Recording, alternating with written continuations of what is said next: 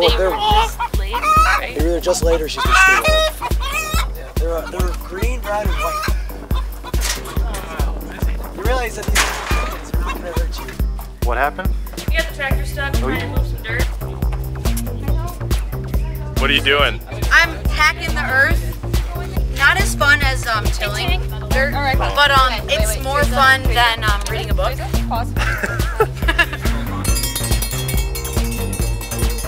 I'm taking your bag. Yeah, no problem. That's honey roasted sweet potato. So what movie are we going to be watching? And what's Food Inc. about? We're about to find out. Ooh. Even something that they didn't really mention in the movie, when they have to upgrade their systems. It's reflection time. We take this seriously. You know the word.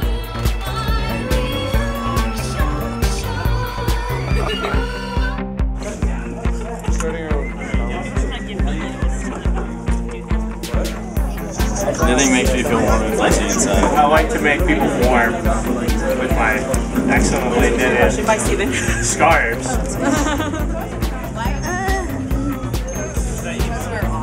My name is Belle Cheeves. I'm interning with the United Nations in Washington. I went to cover a presentation by the prosecutor of the International Criminal Court.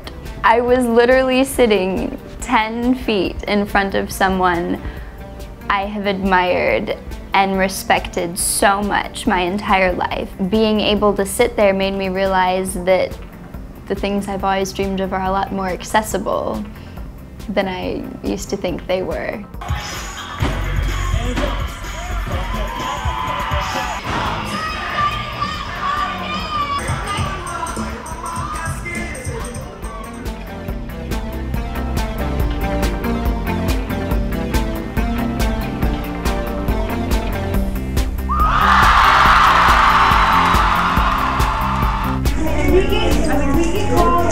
These students volunteer 3 to 4 hours a week, and then they meet once a week for project community courses. Students talk about whatever they want, however they want, and it's very fun and interactive. You get to do a lot of activities. You're reading about it to get that kind of broader context, and then you're also volunteering and seeing how your experiences match up with what you've read about.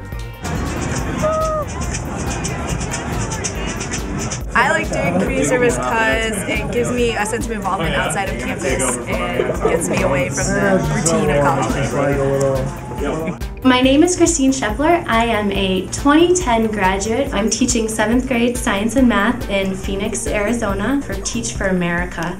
I have extremely beautiful, intelligent, energetic students who make my life much better, and it's great to know that I'm doing something to help them. That is why I ultimately chose to be a part of Teach for America. I learned so much at the university, not just through my majors or my classes, but through my involvement through student government and Relay for Life. Hail to the... I think I'm in a really good position to decide what to do next and how to really make that difference that I want to make. In the leaders and best.